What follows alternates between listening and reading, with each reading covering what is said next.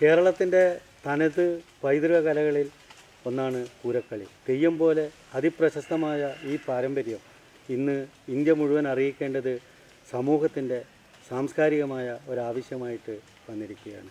അതിനു വേണ്ടിയിട്ടുള്ള പ്രവർത്തനങ്ങൾ കോലത്ത് നാട്ടിൽ, പ്രത്യേകിച്ച് ഈ പ്രദേശത്ത് നടക്കുന്നു എന്നത് വളരെ സന്തോഷാവഹമായ ഒരു കാര്യമാണ്.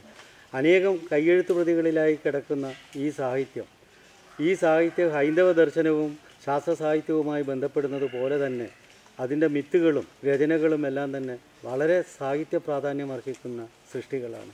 അവ എഡിറ്റ് ചെയ്ത് പ്രസിദ്ധീകരിക്കുവാനുള്ള ഒരു പ്രവർത്തനമാണ് വാസ്തവത്തിൽ ഇന്ന് ഈ ഭാഗത്ത് വിശ്വംഭരൻ്റെയും മറ്റും നേതൃത്വത്തിൽ നടന്നു വരുന്നതിന്. അതിന് ഒരു ചരിത്രകാരൻ എന്ന നിലയിൽ എൻ്റെ എല്ലാവിധ ആശംസകളും ഞാൻ നേരിടുകയാണ്. അദ്ദേഹം പുറത്തിറക്കുന്ന ഈ ഒരു കാസറ്റ് തന്നെ വാസ്തവത്തിൽ ആധുനികമായ സങ്കല്പത്തിലേക്ക് ശാസ്ത്രത്തെ ഉപയോഗപ്പെടുത്തിക്കൊണ്ടുള്ള ഒരു പ്രവർത്തനമായിട്ടാണ് ഞാൻ പരിഗണിക്കുന്നത്. മഹാകവി ഉള്ളൂർ പോലും മലയാളത്തിൻ്റെ സാഹിത്യ ചരിത്രം എഴുതുമ്പോൾ പൂരക്കളിയെപ്പറ്റി വേണ്ടത്ര പ്രതിപാദനം നടത്തിയിട്ടില്ല. അതിൻ്റെ ഒരു കാരണം പൂരക്കളി സാഹിത്യത്തെപ്പറ്റി തിരുവിതാംകൂറിലും മറ്റും വേണ്ടത്ര അറിയപ്പെട്ടിരുന്നില്ല എന്നതാണ് ഒരു കാരണം.